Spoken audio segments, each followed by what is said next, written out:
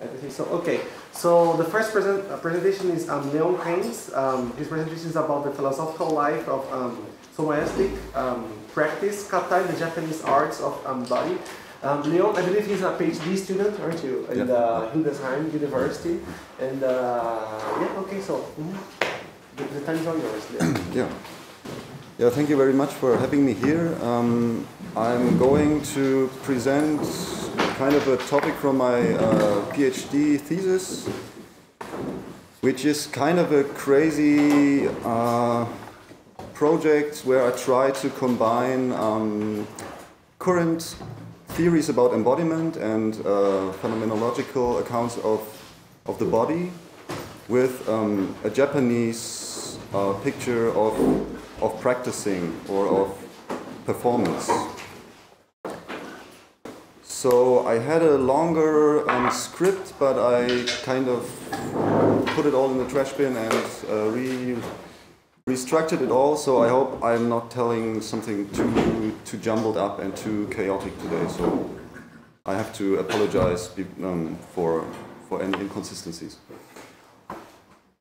So as I said, I want to combine Japanese notions of practice and embodiment theories which we find in contemporary philosophy.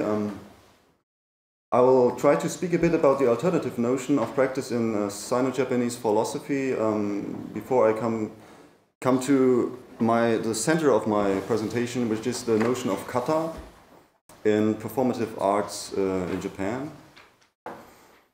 And the phenomenological theories I use in my dissertation are from mainly Merleau-Ponty and Hermann Schmitz.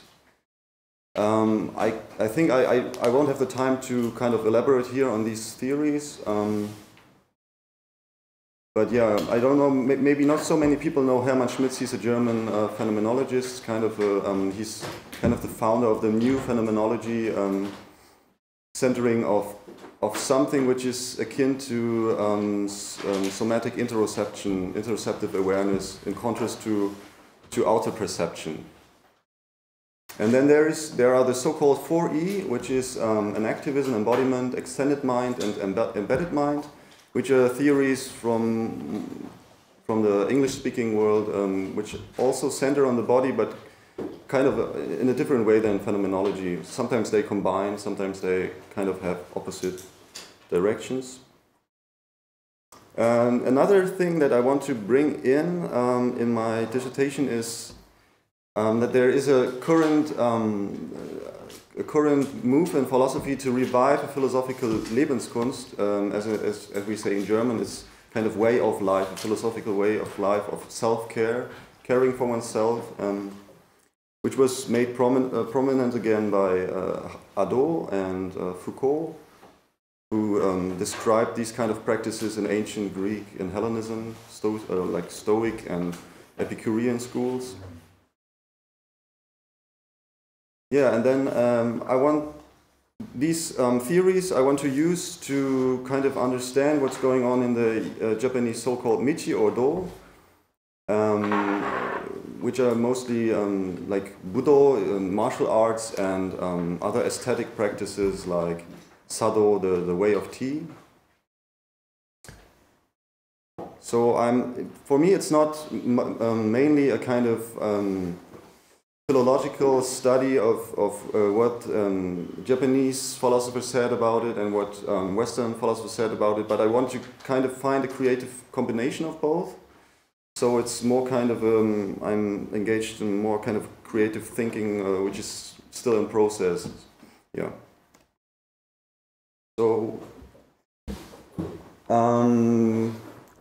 when I talk of Japanese notions of practice, I'm thinking mostly of thinkers like Dōgen, who was a Zen-Buddhist writer, and his notions of Shusho Itto, which is his notion of the unity of practice and confirmation, which means that practice has its confirmation in itself and not in a telos outside of itself. So you don't practice to gain something outside of practice, but you practice to deepen this practice in itself. It's a kind of self-deepening of practice, through practice. And the other notion he has is Shin Shin Ichinyo, which is, I have translated it here as body and mind as one suchness. So it's also a kind of way to have a more ambivalent view on body and mind so that they can blur into each other. And then there are modern accounts, for me mainly Nishida Kitarō's notion of koi teki chokkan, which can be translated in different ways. The most traditional one is, I would say, active intuition. But then there are other ways to translate it, like an active intuition, embodied intuition, performative intuition, or transformative intuition, which can bring this Nishida's notion closer to the contemporary discourse. Yeah. So I listed some literature to show that there is already an ongoing movement with some theories or some writers who try to think about meditative practices or aesthetic practices in Japan as kind of philosophical practices, and who combine it with an activism. Or Moraldo, for example, tried to show the differences and the kind of similarities between Nishida's Koi Teki Chokkan and the notion of inaction in cognitive science. Or there was a volume on martial arts and philosophy, and there, for example, Markus Schrenk had an essay on the question if proprioceptive art is possible. And I think this kind of proprioceptive, interoceptive aspect of bodily practice is very important for understanding the Japanese Do or Michi. Then there's the classic by Minamoto Ryoen, who wrote a book which is called Kata. So it's kind of the classic on the topic of Kata, and it's in Japanese. I think there's no full translation, although there's an excerpt in the source book, I think. The second book. The second one, Kata to Nihon Bunka, yeah. And there's, for example, Yuasa Yasuo, who tried to find a synthesis between Eastern and Western theories of the mind and of the body. Okay. No, let's. Sorry. I think one of the most characteristic features of the Sino-Japanese notion of practice is that spiritual practice is always performed as a bodily practice.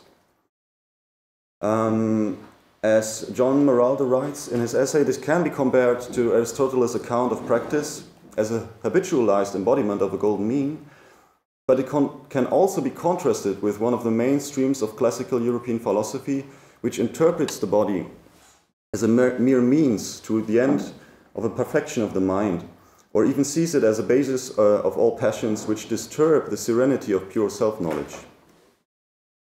According to Plato, the real philosopher has to learn how to completely separate body and soul, so that the latter can reach insight into ideal knowledge. In his dialogue Phaidon, the body is even described as a prison of the soul.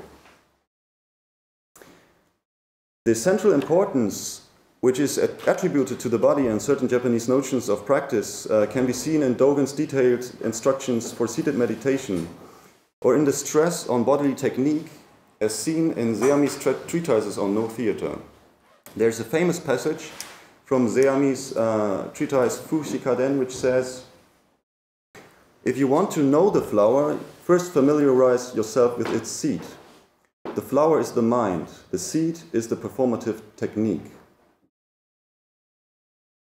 The Japanese word waza, which I have translated in this passage as performative technique, can be written with different Chinese characters which express different aspects of this notion. The respective meanings of waza oscillate between technical skill and more artistic and mental, more kind of artistic and mental virtuosity, may be similar to the broader meaning of the Greek word techne.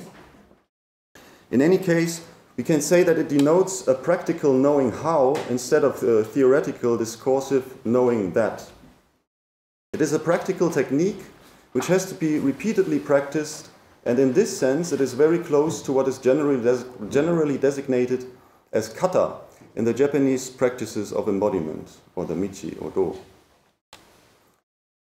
The connection between waza and kata can also be seen in the fact that both the characters Seami uses for waza, as well as one of the characters for kata, can also be read as nari, which I have tried to show here. So the one above is the one Seami uses for waza or technique, and the one below is kata, and both can also be traditionally read as nari.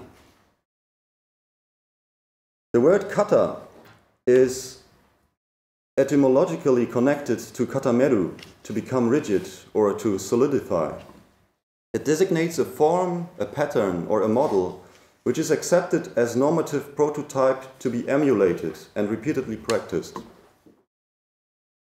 In the performative arts and embodiment practices, kata are bodily patterns of posture or movement which have been abstracted from paradigmatic contexts like meditation or combat, or from everyday practices like serving tea or writing calligraphy.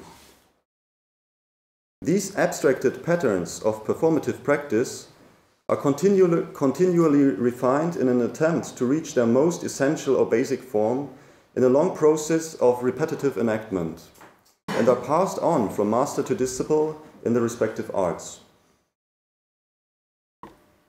According to Minamoto Ryoen, kata can be defined in the following way. The expression kata has the meaning of a form of a form. So actually this sign is also, this is also a symbol for kata, but he tries to distinguish between the one writing and the other. Kata can generally be defined as distinguished patterns which have been selected from conscious or unconscious bodily emotions and which have been adopted in a dedicated effort to refine and solidify them.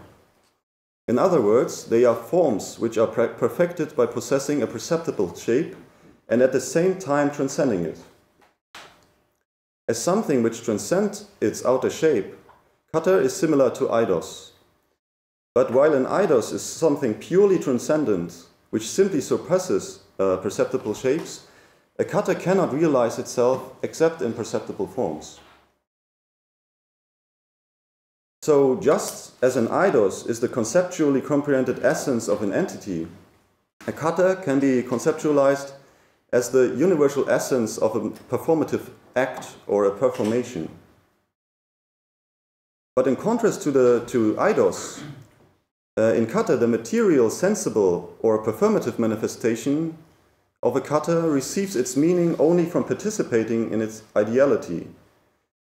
But the sensuously perceptible embodiment of the kata is itself the genuine medium in which the kata realizes itself fully. The kata, the essence of a performative act, has no existence independent or pre-existent to its embodiment in time and space, but is only realized in the moment it is performed and practiced by living human beings.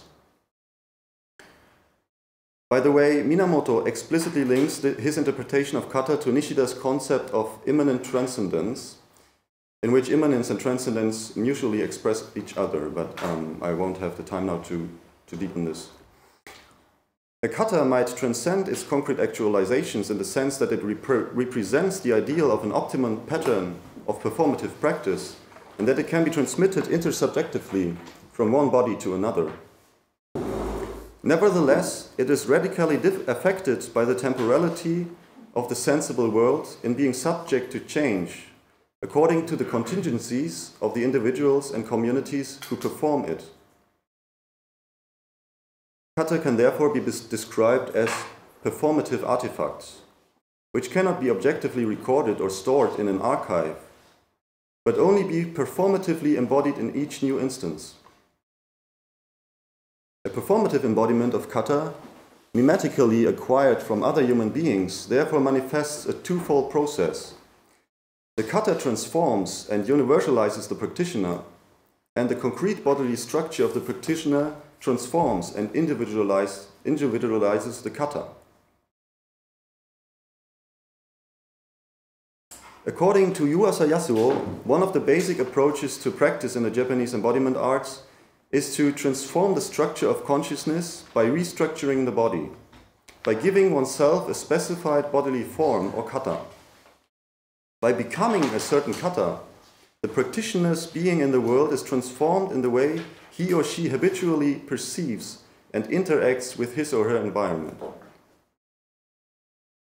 In this sense, the embodiment of a kata is both a restructuring of the objective body, in German the Körper, as well as a transformation of the lived body, or Leib in German, as experienced in proprioceptive and interoceptive self-awareness.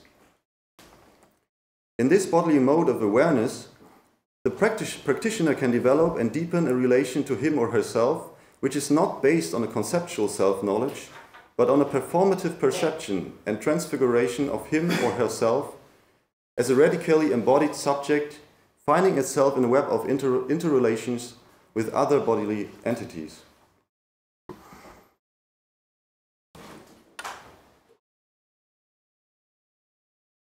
I would like to go on and draw closer connections between my interpretation of kata and phenomenological terminology, but I think that this would exceed the limits of this presentation.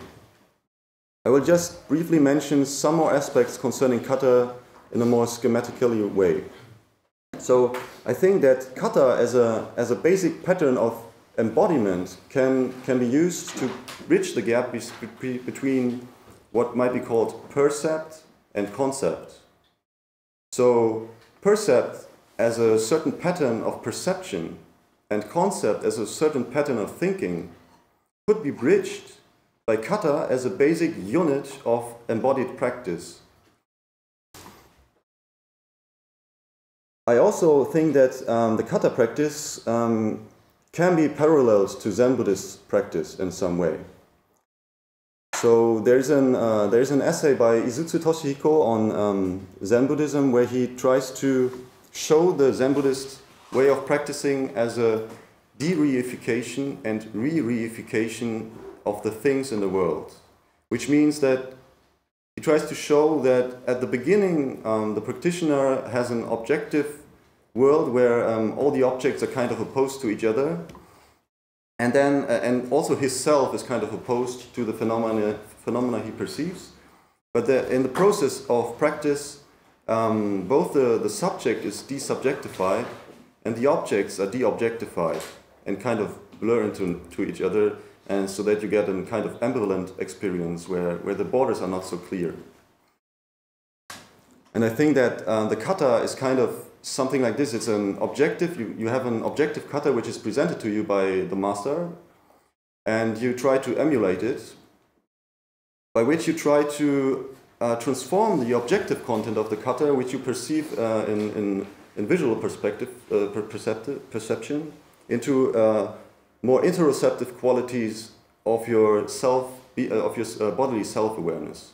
So I think it's a kind of a translation process from visual experience into interoceptive awareness. How much time do I have? 5 minutes. 5 minutes.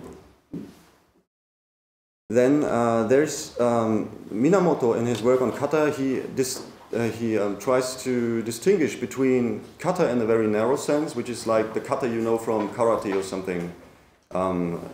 Kata which are pretty objectively transmittable, and then kata in a broader sense, which also encompass more something like what it is likeness of performance. So I think that these kata in the broader sense are very interesting in connecting the kata practice to phenomenological accounts. As I said before, I want to interpret these broader kata as a kind of what it is likeness of the embodiment and of the artifacts which are derived from the performance, like in Sado, the tea bowl. I think it's also an embodiment of these qualitative aspects. What it is likeness. It tries to not to show something objective, but what it is likeness of performing and of living in the world. So we have, for example, these threefold structures like Johakyu, which is from No Theater, and it generally describes a slow beginning of a performance, which then gets faster and faster until it ends in a kind of very fast finale. Then we have something like shuhari, which is from the way of the tea, sado, and which describes the way the practitioner, the relation of the practitioner to the kata. So it starts with shu, which is kind of the preservation of the kata, and it's in the traditional form. So you try to stay close to the kata you saw from the master, for example. Then again, ha, like in the first, it's the same kanji, ha, rupture, and then a kind of distancing from the kata to. I had a very interesting explanation by Jim Heisig, where I think he tried to say that the rupture phase is kind of trying to just change some small detail. That's the ha. Ah, okay, that's the ha. Yeah. I mean the ha. Yeah. And then after you have accomplished this, then you can just start to kind of distance yourself from the kata to see what you have accomplished kind of objectively. So thank you for this very interesting interpretation. I want to hear more about it. And then there's, for example, Shingyo So, which is the way you perform, for example, in calligraphy. The first one would be a very formal way of writing a kanji, very traditional and very close to the like perfect form. And then Gyo is more like semi-formal. You don't do every stroke, and it's kind of more freely expressed. And the later one, So, is then a very free expression where, for example, if you have a kanji with 7 strokes, then you connect them into two or one stroke, and it's kind of more expression of a free of an embodiment of freedom, something like that, in a bodily way.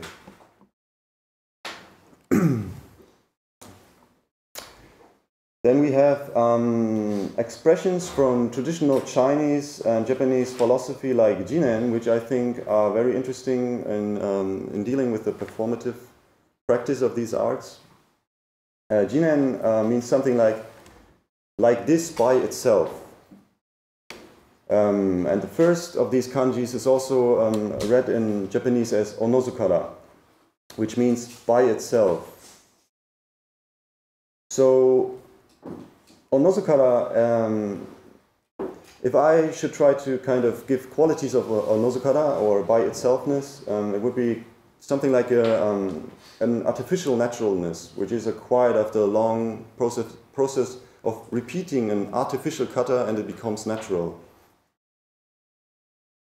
Then it can be seen as a transformation of activity into a mode of passivity. But this passivity is itself very aware. It's a kind of heightened self-awareness, but in which you, I think, perceive your own activities as a kind of perception. So it kind of gets in between activity and passivity. So it's kind of an expression of what is the middle voice in grammar as a verbal or performative quality between active and passive. And then in connection to, for example, Zen-Buddhism, I think that we have to look at very concrete bodily practices which are performed in the michi or do, to see how they try to concretize the abstract concepts from philosophy to bring them into everyday life. So, for example, there's the practice of Enzan no Metsuke in the practice of drawing the sword, iaido, which means that the way you see is decentralized. So you don't concentrate on a certain object, but kind of create a field-like visual perception. And I think you can go further and say that you don't just stay with this visual field, but you expand your awareness to also other fields of perception, also interoceptive awareness, which is closely connected to what is called chi or ki in Sino-Japanese philosophy. So in this concrete act of Enzan no Metsuke, there is a kind of performative realization of the theories which we find in traditional Sino-Japanese philosophy. And I think it's very interesting to see how this concretization of these abstract concepts can be phenomenologically described. I think we have to do a phenomenology of these practices. Okay, I think I can end here, and thank you very much for your attention.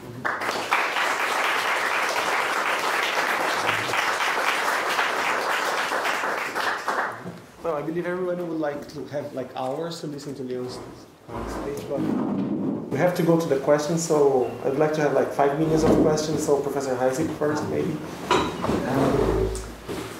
If you take Kata, as you said at the very beginning, as a kind of discipline for unifying mind and body, so the Shinyin, Shinyo. The question is, how do you prove, or how does the practitioner know when mind and body have been unified? I mean, we know how to unify the concepts of mind and body. That's a logical process. But how do you know?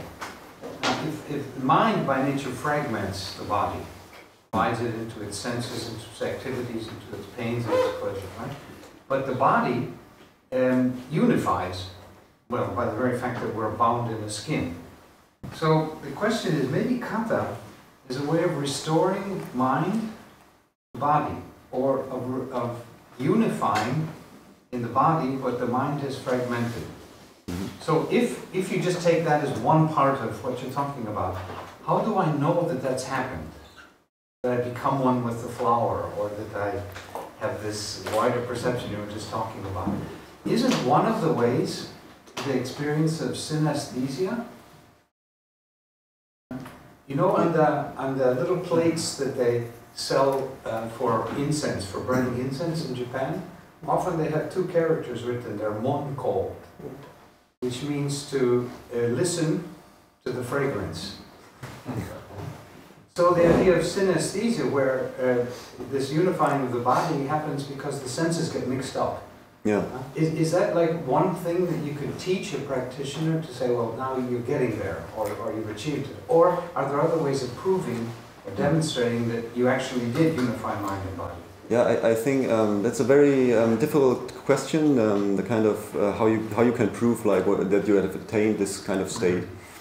I think what you mentioned is kind of a phenomenological first-person way of trying to find a proof. So I think it's this is a very good proposition to say that the synesthesia gets kind of more interactions between different fields of perception, and a kind of more integrative field, a broader field of perception. That's kind of what I also wanted to try to show with Enza no Metzgates. It's a kind of broadening the field, but without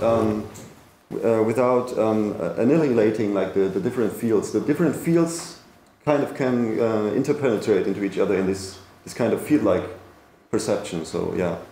But the other thing is that kata are also objectively performed. So there should also be, apart from this first-person account, a third-person account of the accomplishment of the kata practice, I think. So in the way somebody moves in objective space, I think this can show something which is accomplished in this performative practice. And also, I mentioned the T-bowl. I think the T-bowl is a manifestation of this performative attainment that one has gained, and which one then puts back into the objective world.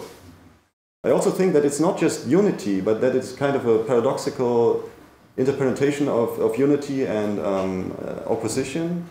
So Isutsu also mentions in his description of Zen-Buddhist practice that after you de-subjectify the subject and de-objectify the objects, you return to re-objectifying the objects and re-subjectifying the subject. So if you don't do this returning movement, then you stay in a kind of one-sided mysticism, I think, and you won't have any social or intersubjective connection. So I think it's very important that. Okay. So maybe one more short question. Okay, Paulus. What I did not understand was a passage when you were talking about the Minamoto and the concept of kata, so to say, and he seems to have this idea that a certain kind of kata transcends form. And I didn't really understand where the transcendence here comes in. So maybe you could say something more about that.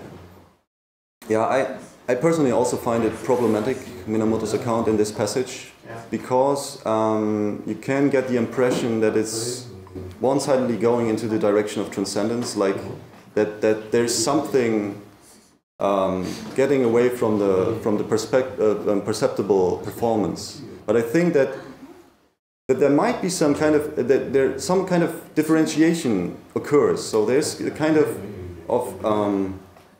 differentiation of aspects, but I don't think that the kata kind of differentiates itself from itself and becomes a higher order kata or something like that. I think it's problematic to think in this way, in kind of higher order forms or something.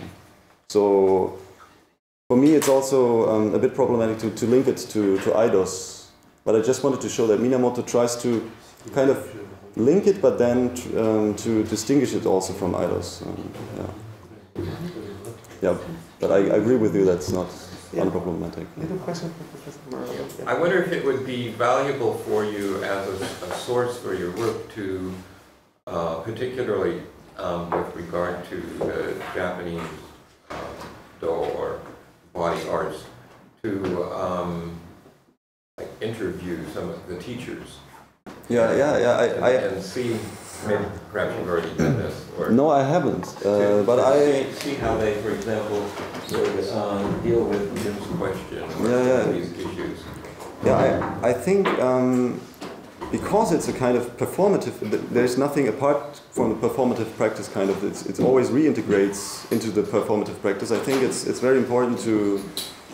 Because of the question of the description of concrete description of the what it is likeness of these performative patterns that you look at the kind of masters who are accepted as masters of these arts and try to describe what you perceive at them, for example, or you look at a tea bowl and you try to describe what is it that makes it kind of an expression of onozukara or something. So, but these are you have to use very subtle descriptions, I think, and you get to a more kind of literal mode of description or a poetic mode of description. But you can't simply come as an outsider and describe the Tibo or something. Yeah, that's true. You have to do some degree of practice of the Chado. And for me, it's also connected to my teacher at Hildesheim, Rolf Elberfeld. He has this notion of performative phenomenology, which is kind of the notion that you have to perform to describe phenomenology, in a phenomenological way, to do phenomenology. So you have to practice, you have to perform. So this is very closely connected, I think, to what I'm trying to do. And in my case, I'm doing Aikido, but I would like to have much more experience in these different ways. But you know, it's a kind of lifelong process. So I can't wait till I'm 90 or something. Okay. So thank you everybody for the comments, and thank you Leandro.